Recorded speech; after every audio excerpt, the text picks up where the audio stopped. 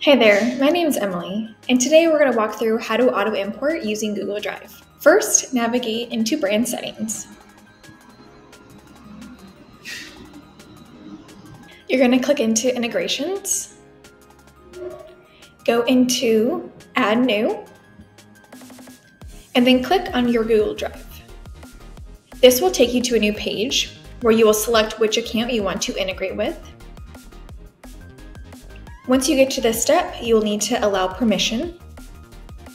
Now you're going to copy this code and go back to the dashboard. The code that you copied, you're going to paste right here, and you're going to click Authorize. Now that we have the Google Drive integrated, we now need to set up Auto Import.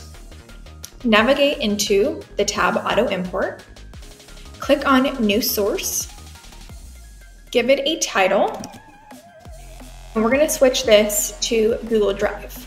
It will then have you select which account it's going to be pulling from, and then the folders you want to bring in.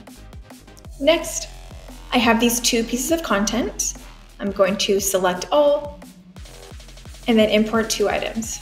If I go back to my content library, they are now right here. If you have a blog or website you also want to have in the platform, you can click on New Source and keep it as RSS feed as well.